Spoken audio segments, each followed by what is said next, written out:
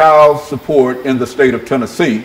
And we're fortunate to have to talk about child support in the state of Tennessee, Mr. James Watkins and Mr. PHawkins, both individuals who have quite a bit of information in reference to child support in the state of Tennessee. And of course, Mr. Watkins, let's have you and Mr. Hawkins to give us some information in reference to your background, your education, and some of your experiences. And then after this first segment is over, then we'll be able to get into the second segment dealing with child support in Tennessee. First, let's give you about 2.5 or 3 minutes to talk about your background, your education, and some of your experiences, and after which Mr. Hawkins will do the same. All right. My name is James Watkins. I'm a 44-year-old male. My background is I'm the president of the Dads Against Destruction. It's a program we try to help dads change their lives around to making better choices and decisions where they're going in life. My background in education, I attended White Creek Comprehensive High School. I left school in 1991. I left from there. I didn't graduate, but I did a few years later, wind up getting my GED. Then after I received my GED, I went on off to college in Flathead Valley Community College. That's in Montana, Kalispell, Montana. So that's my education. And then what I have to deal with child support is I've been dealing with child support for over 20 years. I have 2 adult kids, and the situation with that is the way it's been explained to me is I'll be paying child support, the rest of my life due to the way the state has set things up to where that you're not just only paying child support, but you also paying interest fees and back this and back that, and to where I'm paying more to the state that I'm paying to the child support right now. And so in a real sense, what you're saying here, Mr. Hawkins, Mr. Watkins, is that the state of Tennessee has some issues dealing with child support that the two of you and Mr. Hawkins will be able to talk about. But first, let's get some information from you, Mr. Hawkins, Phil Hawkins, in reference to your background, education, and what really brought you to us this morning. Okay, good evening. I'd like to thank you for us being here. I'm Phil Hawkins, the CEO of Dads Against Destruction. What brought us here is that it's time for us to stand up, man up, and get this out. A lot of men don't even want to work no more these days. So we out here now trying to advocate for the men, to get the men back in the household and get the system back. Right now, the system trying to raise our kids, and it can't happen like that. And so in a real sense, let's since you've been involved with child support in the state of Tennessee for quite a while, let's give our audience some information in reference to what we mean in reality when we say child support in Tennessee, who has to pay it and how much you have to pay it and how long you have to pay it. Let's do it from that perspective. The way it's set up, from my understanding, it's supposed to be for 18 years until your child turns 18 years old.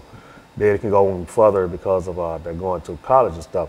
I can understand all that, but situations in life happen. Man's job might slow down at different points of the season to where he's not able to make his whole payment, or he might lose a job, or just things happen. But that doesn't stop child support from running, and as it keeps running, if you miss, it's like a credit. If you miss a payment, if you don't pay your whole full balance, they're gonna charge you a late fee. And this is how I feel about it, because I'm paying late fees every day, all day long, because of I'm just might be slow on getting the payment, makes me slow at work and stuff, and I'm not even making a payment. But it's just a system to where it's like it makes you feel like the state getting more out of it than the child is. And so, Mr. Hawkins, what we're saying is that when we talk about child support, we're not just talking about a simple kind of thing of buying diapers and baby food and et cetera for a certain time. But I think as Mr. Watkins has indicated, that he has been involved in it for more than 18, 20 odd years. And so, what we're going to do, Mr. Hawkins, is to take this first commercial break. We've got about a half a minute. Okay. And when we come back, we want you to talk about child support in the state of Tennessee by defining what we mean when we talk about child support and the impact that child support is having upon individuals. After when we come back, you give us some statements in reference to your background, your education, and some of your experiences, and then we'll get into that part of it, and that will allow us to first get a definition. Right. Because I think a large number of folks, when they think about child support, generally think in terms of buying baby bottles and et cetera, and et cetera. But it seems that we're talking about something that lasts 14, 15, 20 years. And I think that that's a different situation. And so when we come back, I feel what we'll do is to allow you to start us off. And we'll be back with our audience following this very, very short commercial break.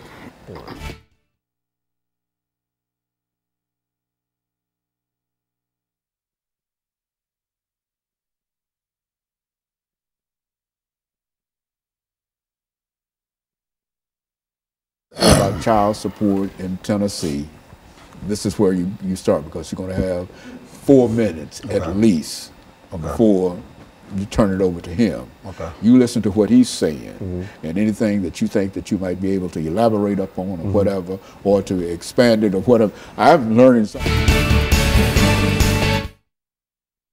because I was of the impression that child support, you know, I know there might be some situations in reference to it, but I didn't know it was a lifelong kind of situation. A judge told me, he said, you'll be paying child support the rest of your life. One way or the other. Yeah. Is that program? What he told me. Yeah, program where the man can't win. Well, that's what, if y'all see some problems with the issue of child support and et cetera, we're not talking about something that we're trying to neglect children or whatever, and et cetera. But what we're trying to indicate is that it creates a problem for... A big problem. I'm out now trying to get a bill passed, a law passed, to give men 90 days.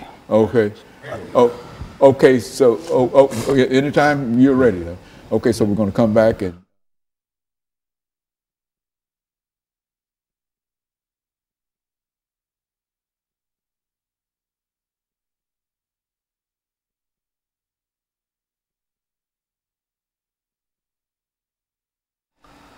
Thank you, and welcome back to the second segment of the show for today.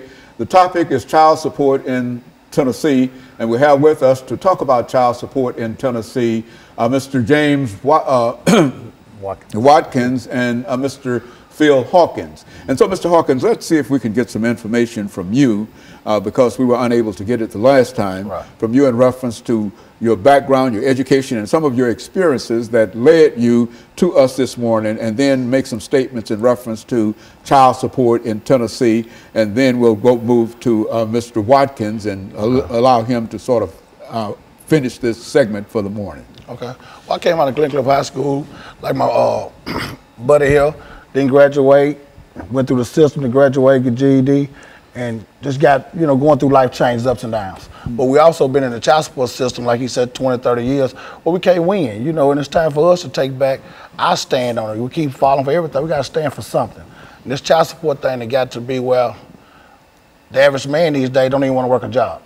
You know, they taking half his check, the child at home don't get the money, the state taking all their money, and then you left with $100, $200 to feed for 2 or 3 kids. So that's what we man up. We're taking back our lives. We're addressing the issues now. It's time for us to, you know, do what we need to do to get these fathers back home. Maybe we stop some of this gun violence, you know, because the father's not there, he can't raise his kids. But if you bring a father in, he can discipline his kids. The state can't do it by itself no more.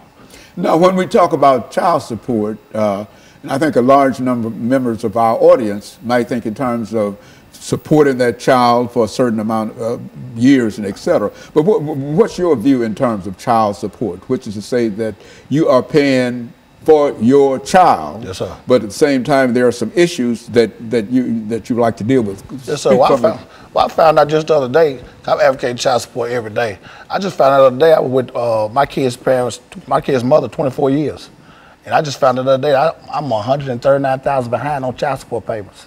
So how that system add up? I was with my kids every day of their life, all 3 of them. But I'm behind, I take care of my kids. You know, it's how the system is trying to portray us as not doing, but because we're not paying the system. But we keep paying the system, we can't feed the child. We got to have something for a man to live. And so are you still with your wife? No, sir. But you're still paying to support your children every day. And you feel that they're taking more money out of whatever salary you have. Yes, sir. and some of that money does not go to the child. None of the money go back. But the money, for the most part, goes to the state. Yes, sir. What do you think about that, Mr. Watkins? I mean, it is true, as you just asked me, without going towards the child, it's true. I've had the mother me called me and asked me, well, when is your job going to send the money? I said, what do you mean? It's coming out of my check. Well, they send it when they want to send it. And it causes conflict within the household. I've lost a house. I lost my family. I've lost cars. I've lost jobs and everything. I've lost my freedom over child support. And, you know, it took a real big toll on me mentally and emotionally because, you know, I desire to be home with my kids. My kids are my everything. And to take me out of my home because I fell behind on a bill, you know, that's like, come on, man, you're not just taking me out of home. What do you mean when you say to take you out of your home? How does that? When you take a person out of home, when you take a person's job from them, what is that man gonna do? He's gonna wind up trying to figure out a way to go out here and get some money. Right. Because if you love your kids, you're gonna revert to anything in the means necessary to get money to feed your kids or do what you can do. So yes, I've made some choices in life to where I started going towards the street life. Because of why? Because every time I turned around, I was getting harassed. I was getting harassed by the judges to the point to where they was like, well, this is the state law. So is it state law? Then okay, if I can't make this money, you taking all the money, my kids not getting fed, my lights getting cut off, this is happening. Well, I got to hurry up and go out here and find another way to get this money because not only am I hearing from you all, but I'm also hearing it from her. You know, and when all that comes into play, it pushes a man outside that household to where he's looking to where, like, man, what am I gonna do? So when we sit up here, we look at these other young men out here on these streets and they trying to do different things. You know, when I talk, when the first thing come out of their mouth, man, I gotta feed my kids, man. And you know, it's like that's where that destruction come in. So me and PHawkins, we have been through it and we have fought through many things to try to maintain a fatherly relationship with our kids and everything, which we still do. Just because they took us out the home don't mean we still ain't in our kids' lives. But we still try to you know, educate the younger men, the future and everything to, hey, we're gonna try to get some help because I know where you're being, I know where you're going and stuff. So, Phil, when you think in terms of child support in Tennessee, what would you consider to be the most destructive thing that the state of Tennessee is doing in order to either help you or prevent you from really supporting your children? I mean, the first thing they're doing, they need to let the dads or father be a father. The state cannot raise or come in a household and raise kids. And that's what they're doing. They make sure the father's not there by leading the mother wrong. Make sure the father not there. So there you go. You got a son and daughter just being raised by the system. And we already know that's going to lead to a broken cycle. So we are here now trying to bring that cycle to fix the broken cycle. You know, to get this right, bring the fathers back in the home, take care of the kids, take care of their families. It's just a man-up process. You know, we need help with it. And so if the state is paying that household child support, the father cannot be in the household. Is that what we're saying? Yes, that's right. And so which means that I think, as you were indicating, Mr. Watkins, that sort of pushes you out into the street. Yeah, you see, in order for her to receive. A man is going to try to figure out some way to not only that you push that man outside that household, but he also got to go find a house to where he got to stay now. Right. So that's another bill. That's another situation where he got to, like, okay, he got to go and try to wind up in a shelter. You're going to wind up in a hotel. You're going to wind up in a friend's house. You bouncing around in different places, trying to live and trying to provide and stuff. It takes away your self-esteem. Downhill spiral. Yeah, and that's what we call destruction. So it's when you know, it does a lot of good, but then also it does a lot of harm too. Because when you take that man out of that household, then you got these young boys running around here, and then you telling me I can't discipline my child. Then you go to school, you get in trouble, you get secret indictments out on you because of you discipline your child because your child said it. Well, the man in the household doing something wrong, so let's get him out of here. No, not every man is doing something destructive to tear his child down. So there is, over the last 22 seconds we have in this segment, there is no father in a household where there is child support. Right. And the ones there, the state still want their money too. That's a no-win battle. And that creates a real problem. And of course, what we'll do, we'll take this second commercial break, and we'll be back with our audience following this very, very short commercial break.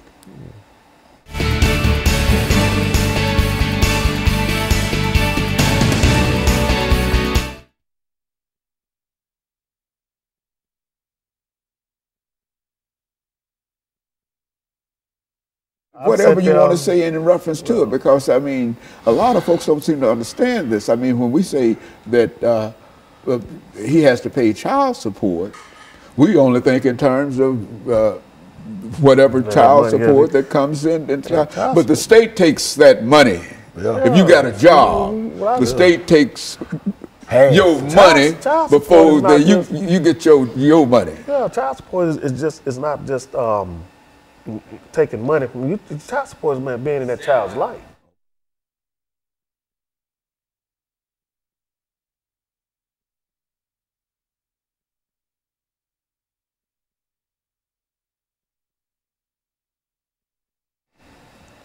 Thank you, and welcome back to the final segment of the show for today.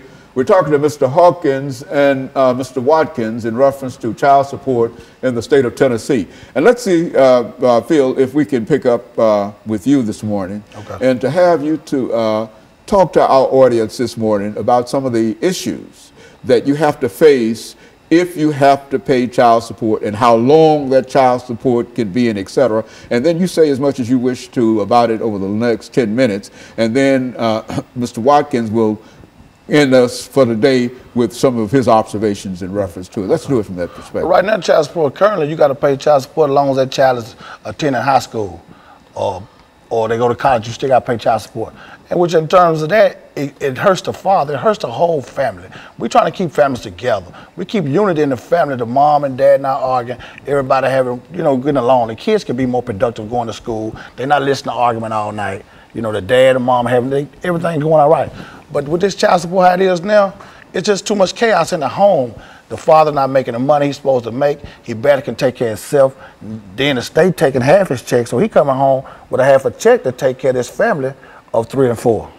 So that leads them to a broken cycle of despair. I mean, alcoholism, drug addiction, all that, comes in a part of it, because the man get to the man, what can I do? I'm just out here, And we're just trying to change a lot of that. We got a program now. We're trying to do it 90 days. Get each father 90 days. No child support. 90 days to get themselves together. Get a job, get yourself together, stand up. And then the child support can start taking something out, work out a little modification program with the father. What you can still get a mother $100 a month. But that's a whole lot better than taking a man, half a man check. It's giving a man some kind of hope that he can be productive, he can go home, he can buy his kids a decent pair of shoes, diapers or whatnot. But right now how they got it, we just losing battle. We have to reform this. And so, Mr. Watkins, there are a large number of men, not only African-American men, but specifically we're concerned about African-American men today in reference to what we're talking about here. But there are a large number of African-American men that get caught up in this system of child support. If they get a job, you're telling us, then whatever that pay is, the state intervenes and takes part of that money before he can get the. Is that what we're saying here? Yes. Talk about that.